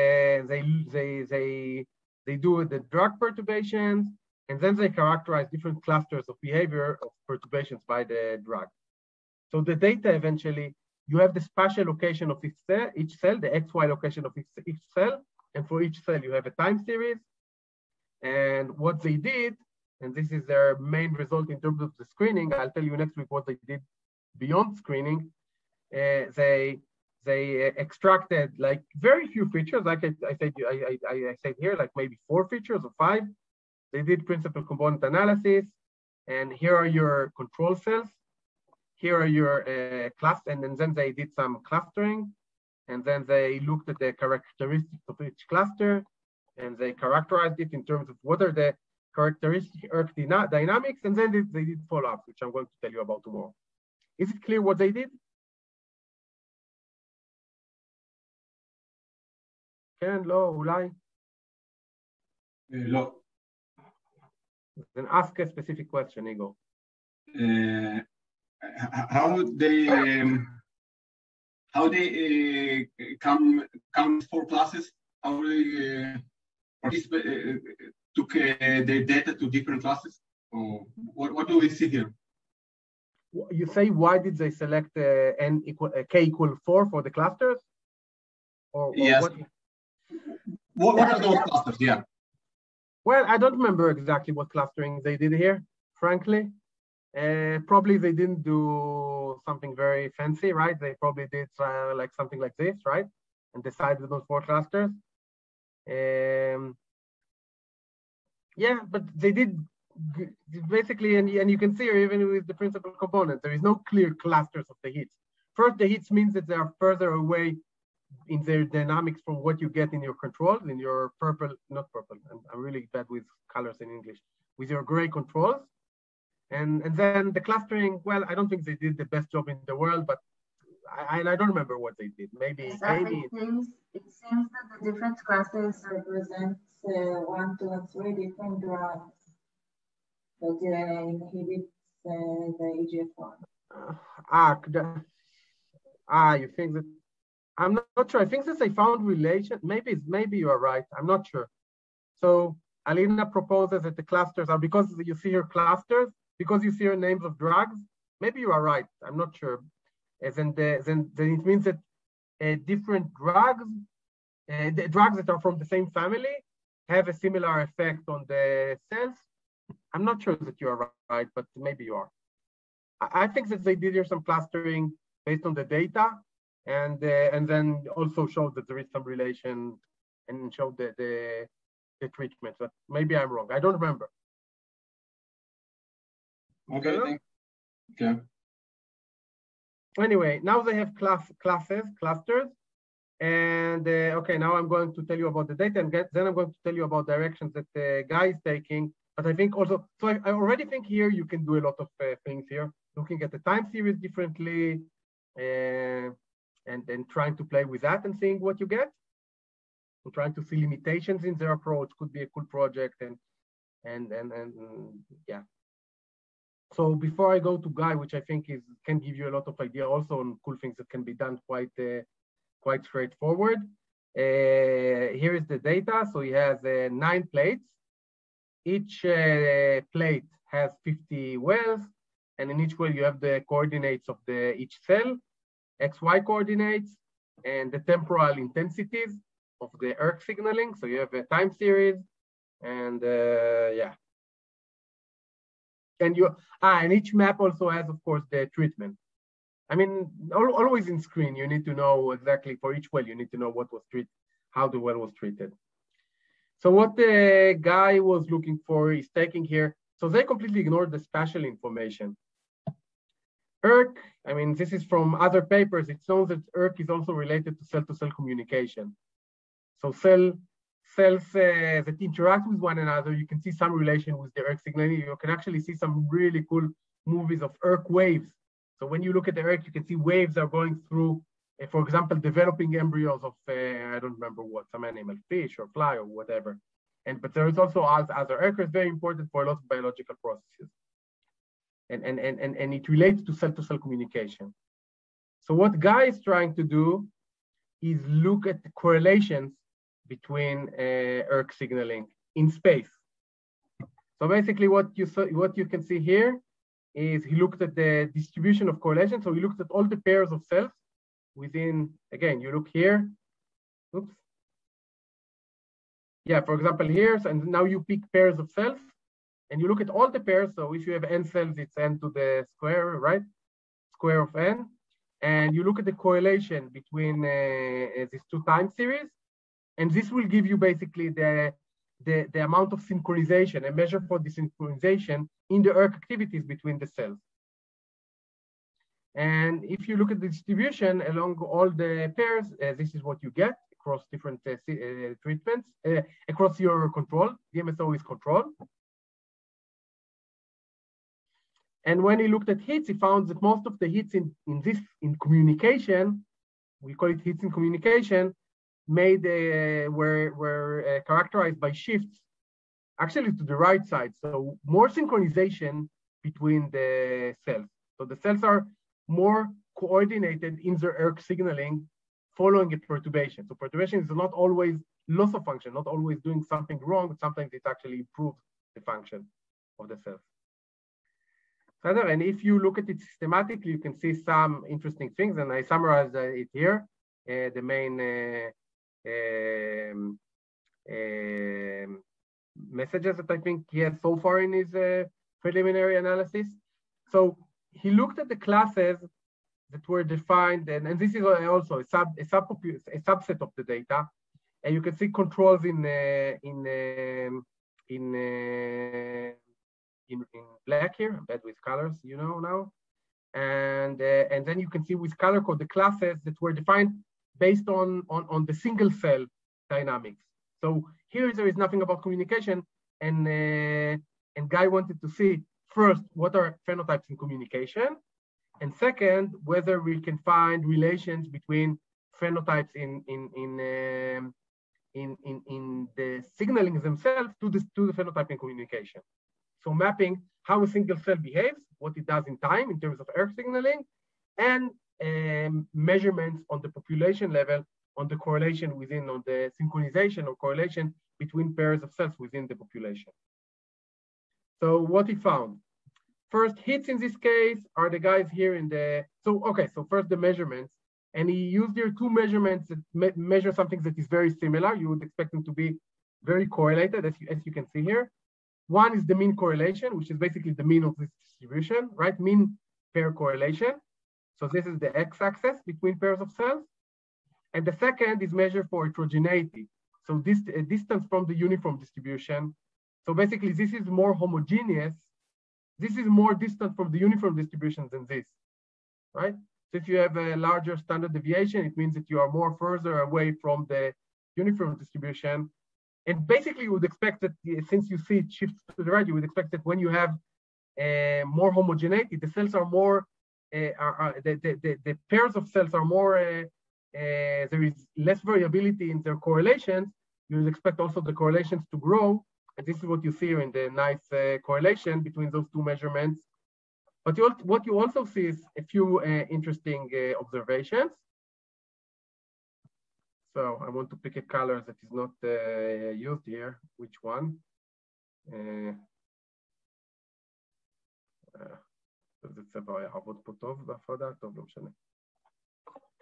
So first, can I ask a question? Yes. The correlation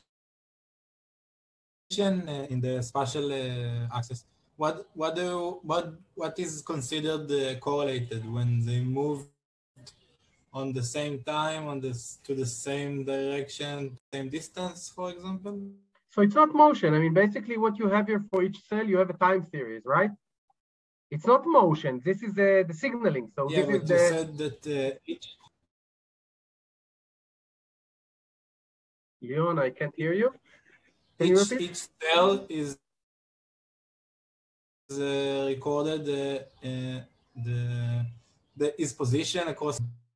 Yeah, but the position doesn't change much. So yeah, I mean, one of the questions that you can ask is whether there is, and I think that the guy looked at it a little bit, and I think that they also looked at it and couldn't find any relation between the motility of the cells and the ERK signaling or the communication properties.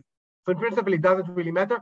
Also, guy found that when you look spatially, there is no bias towards, so you're not more coordinated with your close neighbors as a cell in this case.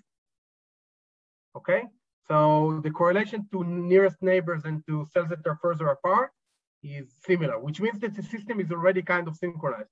There is no, it's not that you are more familiar with your close friends and less familiar with distant cells. Sadar, Leon?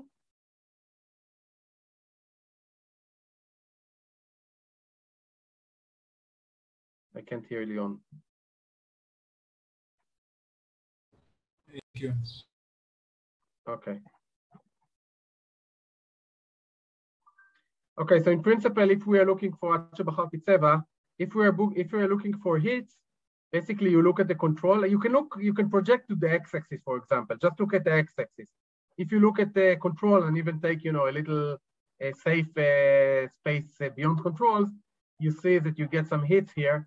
And these hits are actually hits that are improving synchronization within the system. They're increasing the correlation and increasing the distance from uniform. So the cells are more homogeneous, so pairs of cells are more similar to one another in how they communicate, and the mean correlation grows. So these are hits within the screen. And it's interesting to see that there is not necessarily, so all the hits are not the green ones, are actually so you find some relations between the behavior of single cells in the ERK activity to communication properties of single cells, pairs of cells, but not in class 3, but only in class 1 and 2. When you find, and it doesn't come hand by hand. So you can have a hit in, for example, in the single cell behavior, all the green here and everything here, you can have a very strong hit within your within your single cell behavior, which is not mapped necessarily for the collective behavior. And for example, here you can look at the green. Look at this. You have greens that are really, really further apart from the purple in terms of a single cell ERK dynamics But when you go to the collective settings for the communication, you don't find any hit in communication, which means that they are decoupled.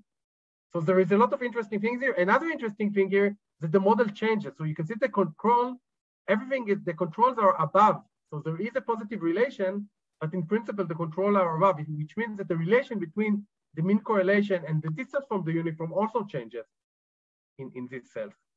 Okay, I think I talked about enough about it. If you have any, I think that's it. The result summary are just what I told you by heart, so you can orally, so you can just read and see my interpretation. These are very preliminary results. I think this data is very rich. You can play with it a lot and find cool stuff. For example, you can look at network representations.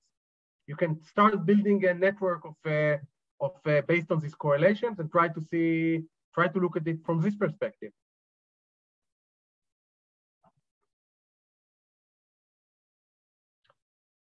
Last is a project about any questions?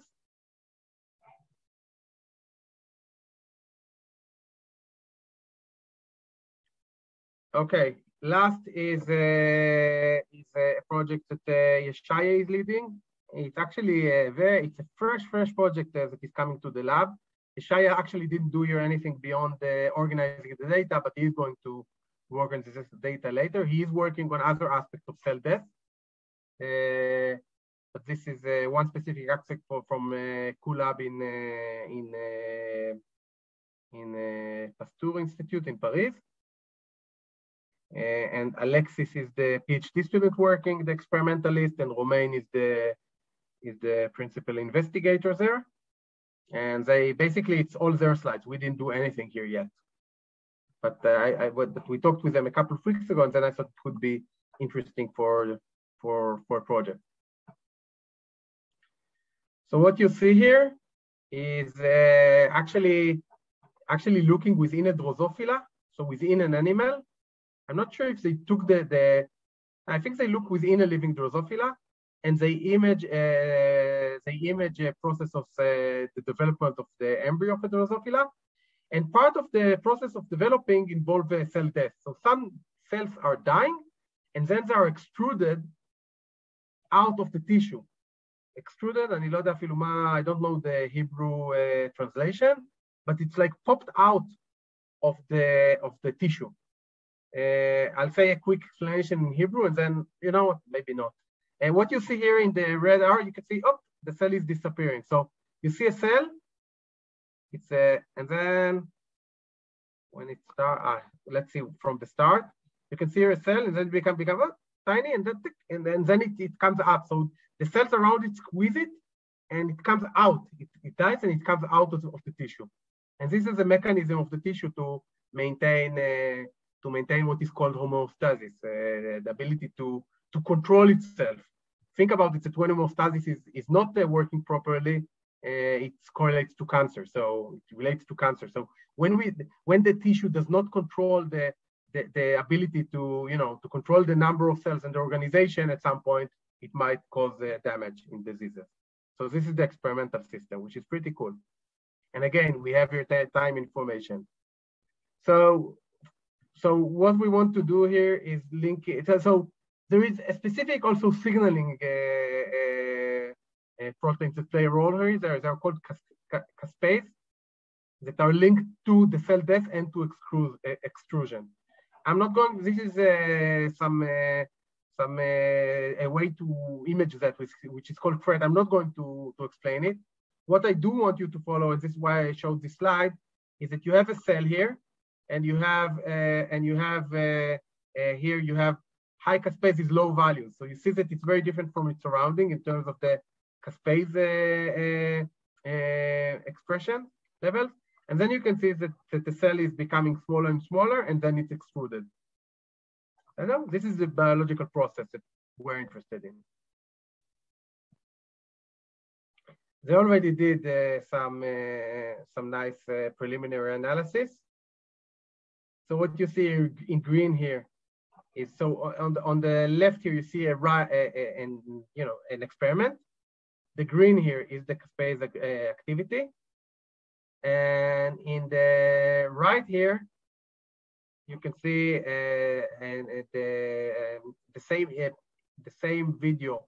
After some processing, you can see the geometry of the cell. So they did segmentation, and you can see color map the space level within the cells. And you can see that the cell is, you can see some cells that have high space activity, and then they shrink and they disappear, right? And this means that they are extruded from the tissue.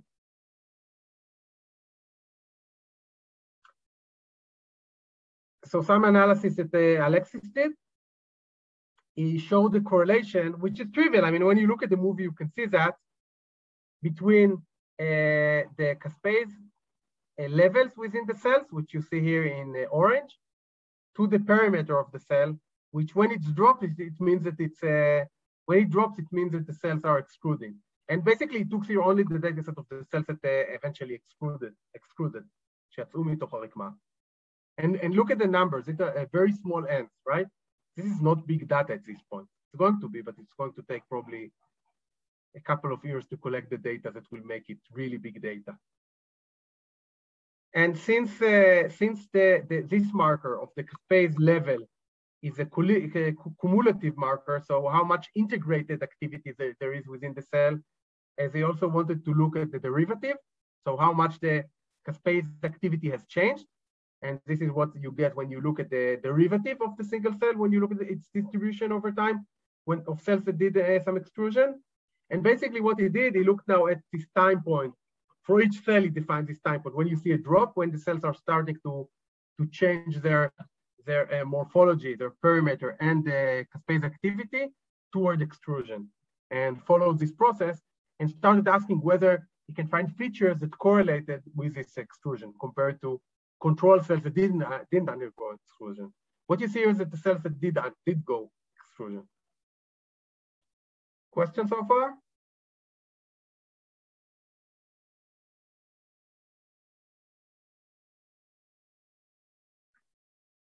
Okay, so what they did, they took single cells, they pinpointed, and everything here is they did already. So you have all this data, all this process data, which gives you actually fun data to work with for a more data sciencey project. Although here the limitation is the number of cells, and I'm going to tell you in a few minutes how you can a little bit at least overcome this, the small numbers. But what they did here in their analysis, they took the time of extrusion that they defined based on the based on the time that based on the perimeter of the cell, and then they looked to the past. They went to the past and they looked for correlation between different properties, parameters of the cell to the derivative of the caspase level, so the change of the activity of this molecule that you can see here. And they found some correlations, whatever. I mean, they found some correlations, and that's it. So this is the data set. There is one single movie, but you have a lot of, for each cell, and you have not too many cells, so only 87 excluding cells and around 100 control cells. But you have a time series, and in this case, I think you can use the time series in order to try to increase your data set. So you can ask questions here. At what time point can I make predictions on how accurate are my predictions regarding exclusion? And you can start thinking about measurements that are not related only to the morphology of the cell, for example, here, and the caspase level, but also how neighboring cells are reacting, because we know that there is a relation between how the neighborhood is behaving to the cell itself. So you can look at the spatial location of a cell and integrate features from what's happening around it in the past and try to make predictions to when the cell is going, whether it's going to extrude, when it's going to extrude, and stuff like that. And they annotated everything, and you have all the pre-processing, you have it, and they did manual annotations. I mean, the cell masks were manually annotated, so validated. So they did some semi-automated analysis here. They did a lot of work on one experiment to give really high quality in terms of the annotations, which now give you a cool data set to play with.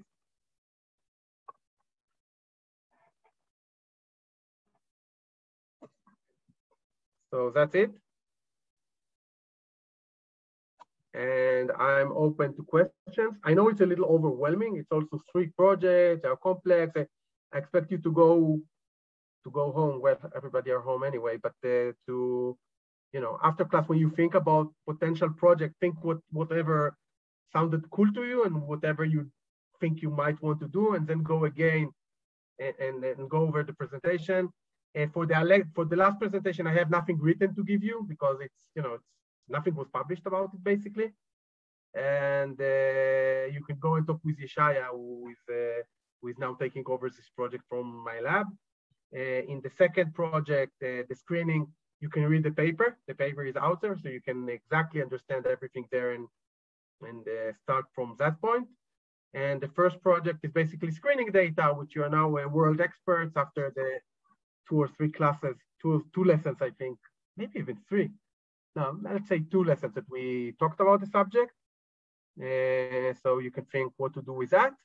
And the other data sets, if you want to look at them and play with them, go ahead. And I am going to give a class about different atlases. They are called cell atlases and stuff like that you can use. But it's only going to be, I'm skeptical. I'm not sure, probably not next week, so only the week after that. So this is going to take a little longer. There are cool things to do there as well. One caveat there, and something that is going to take more of your time, is that you'll need to go to the data that is public, but not many people are playing with it. The field is there are very few people, data scientists, who are actually playing with this data, which is a pity, but an opportunity for us because we can do whatever we want. And there, another difficulty is just taking the data and starting to play with it from the public data, because it's public, but it's not like a public data set that hundreds of people are working with and it's kind of standardized. Some of them are like data that only a few people have looked at beyond the people who generated that. So, and I'm going to consider that in the project. If you're going to take a data set that no one has played with before, I'm fully aware that the first stage is actually being able to understand what's going on there. And it is a difficult task, it takes time as well. So questions about the projects?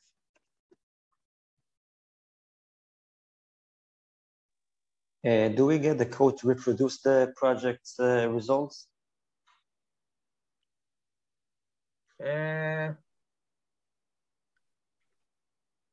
So for now, no. For now, you're going to get it. No, you're going to get the data, but it is processed data after pre-processing.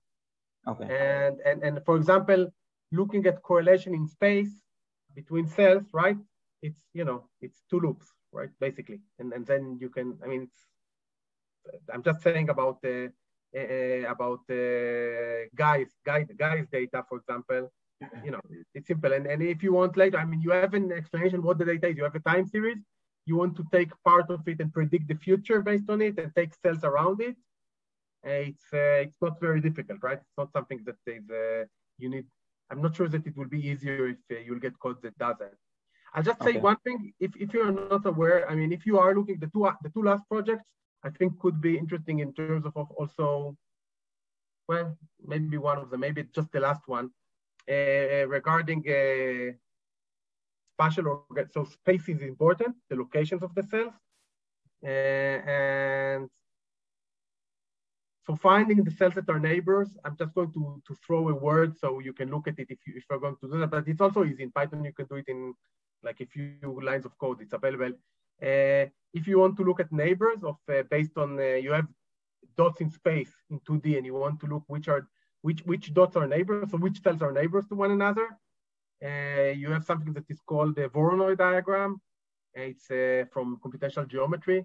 And basically it gives you a partitioning of the space where you can use it anyway, very easily. And if you need help with that, then Yeshaya can help you, for example, to find the neighbors. Okay? Okay, thank you. More questions?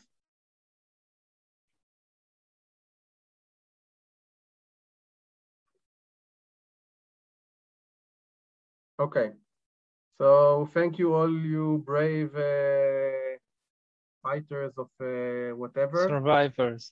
Survivors of the Hamas. It has a name, Chomot something, no? Yeah. חומות something, מבצע? שומר חומות. שומר חומות, נכון. And I think it's enough for today, right? I mean, for me, it's enough, I think. So I think we'll stop here. One thing good about academia is that we can do whatever we want. So, so let's stop here and spend, you know, the rest of the time that I was supposed to speak to you about thinking about the project and start thinking about it, okay? I mean, don't wait to the last minute. להתראות. See you next week. Happy תודה רבה, אסף. holiday. שיהיה שקט. יאללה, להתראות.